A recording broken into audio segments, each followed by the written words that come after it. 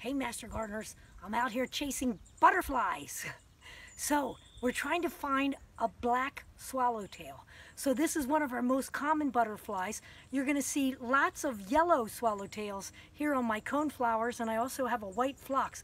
But it's the black swallowtail that I want you to look at because I also have the caterpillar. So here's what the young caterpillar looks like. He has dots.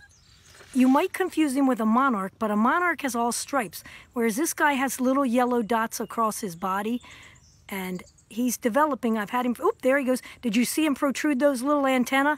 They only come out. You got to be real slow about how you pick up a caterpillar because you can actually pull the pro legs off. But when he gets agitated, he will stick out those little antennae, and that's the only time he'll stick them out for a defense mechanism. And he also emits an odor. He actually kind of smells like parsley. So the one reason this is a caterpillar that's great for families to try to raise is it's easy to find. You can be finding it on your dill, on your parsley, on carrots, on celery. There's even a few other, any of those plants that make that white lace-like flower, Queen Anne's lace. And that's why this one's so easy. Because when I got this one, if he's eating your parsley, you don't want him to eat all your parsley. So sometimes this guy can be a pest.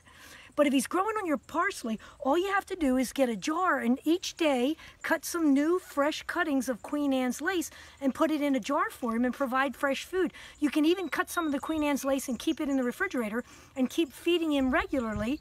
And even if you didn't have a cage to put him in, he really doesn't crawl off of this as long as it stays fresh.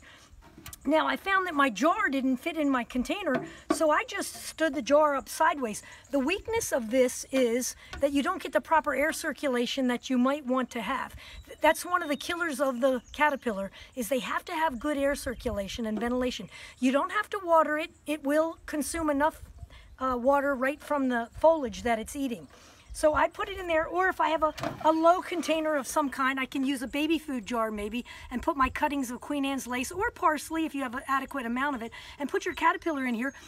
When he gets old enough he's going to pupate, you need to lay a stick in there because he's going to climb up onto an upper surface. Sometimes I've raised as many as 9 black swallowtails in a container, and they will pupate right on the ceiling of this container. Very fun kids project to do. Fun to watch them hang, pupate on their own. You can even use an inverted tomato cage and just put cheesecloth over it to create your own enclosure. That's another way. Look on the internet. There's lots of different ideas how to make butterfly enclosures. So have any of them landed? Have we seen? So hopefully she can zoom in. The male and the female look different. The female tends to be the larger of the two the butterflies. The male is a smaller one, and the male has bright yellow, bold yellow spots on it, whereas the female's yellow spots are a little bit more subdued. Can you see him? Did he fly away? Here he comes back again. He's over there. I get a lot of yellow ones. There's a lot of yellow on this, but is that a male or female? Now, when a butterfly's wings are open, they look a little different than when they're closed. It's when they're more open and you're looking down on their back. That's the easier way to do your identification. This black butterfly practices mimicry of a more poisonous butterfly.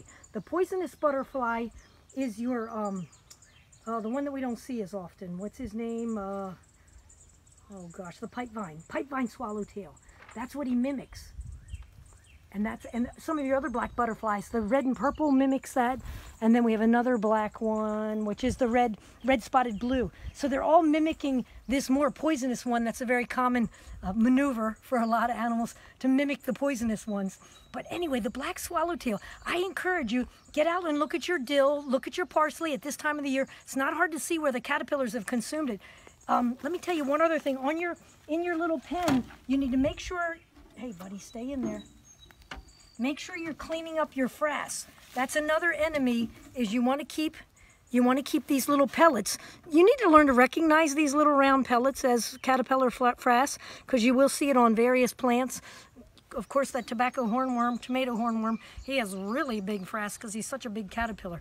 But this is a fun family project. Just make your little makeshift pen. Get outside and look for your black swallowtail butterfly. Good luck.